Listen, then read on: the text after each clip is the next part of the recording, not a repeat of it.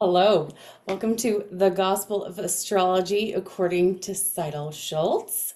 I'm so excited to talk about this today because I feel so passionate about this. And in fact, I think it was even this morning, or maybe it was like last night before I was going to bed. I saw an astrologer post this, like the good relationship, and I was like, no. So I'm going to pull up my chart really quick so that we can discuss this. Um, let's just dive in. Let's just do it. Let's see, here we go. All right. This is my natal chart. Now, I'm showing you this because we really want to talk today about the relationships between the two different planets or between different planets.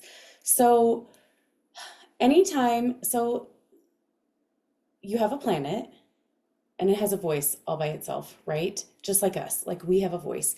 And then when we are in a relationship with someone, like our spouse or a friendship or our neighbor or our children, they will amplify certain parts of us.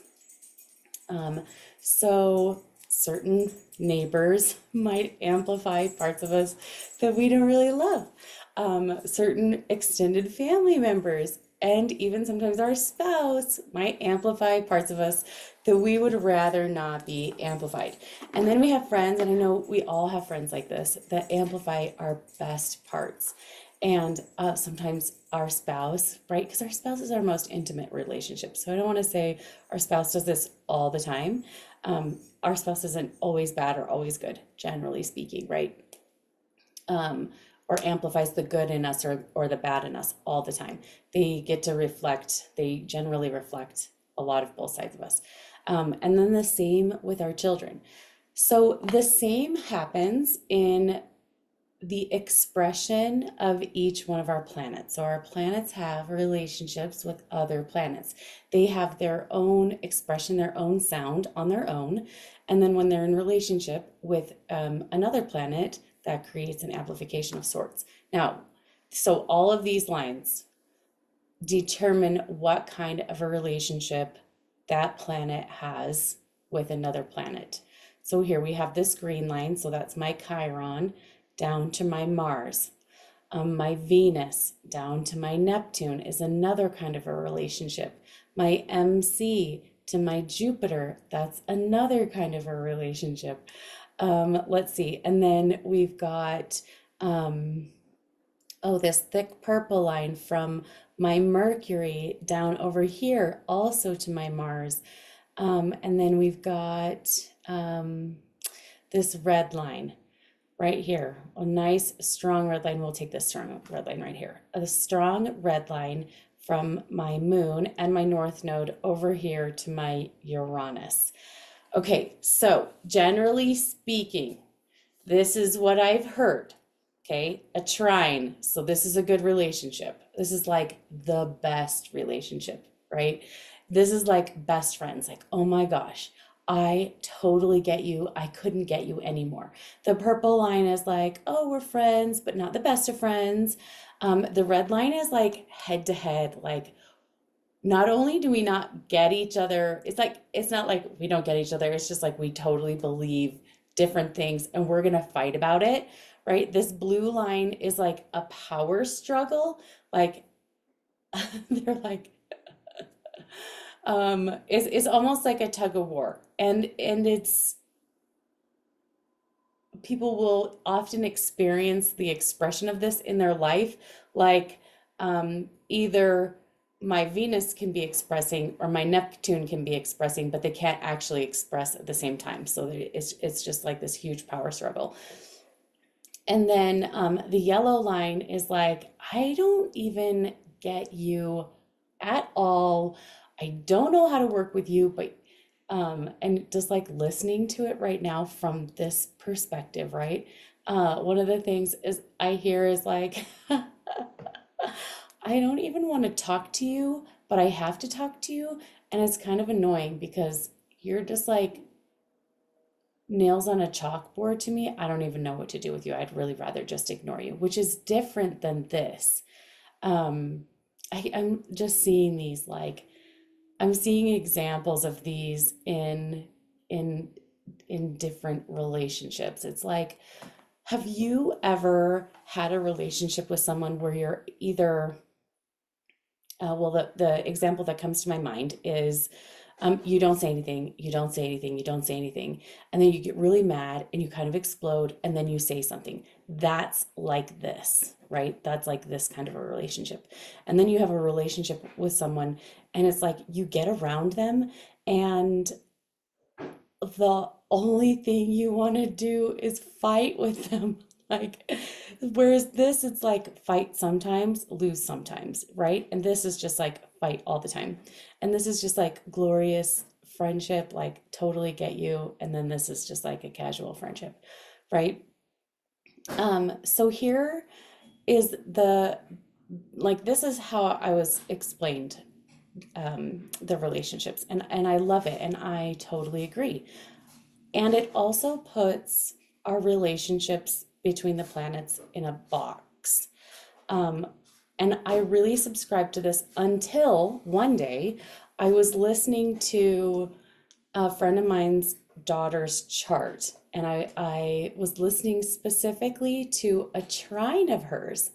And I expected to hear all these glorious things and like this really big strength and how easy it was going to be for her. And it was actually creating the opposite effect.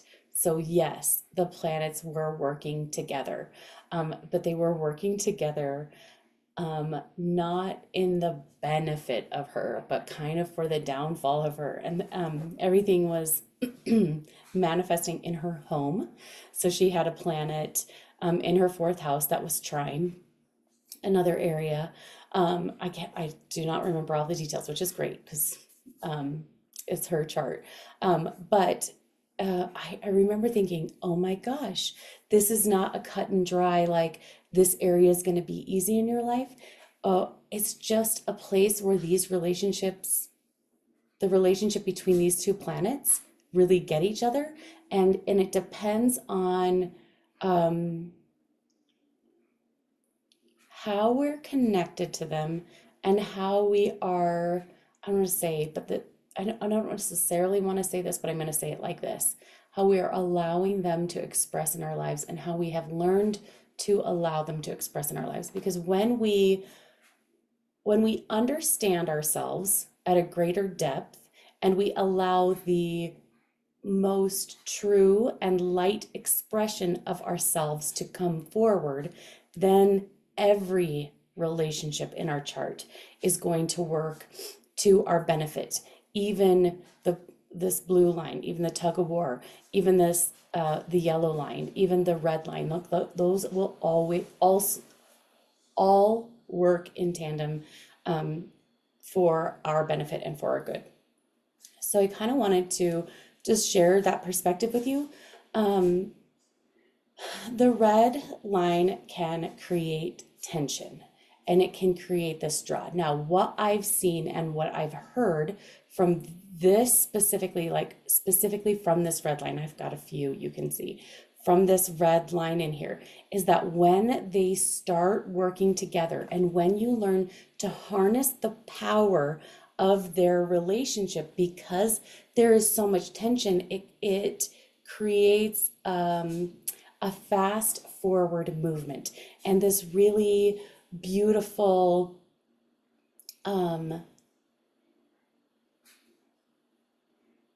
togetherness is similar to like how the trine would be, right?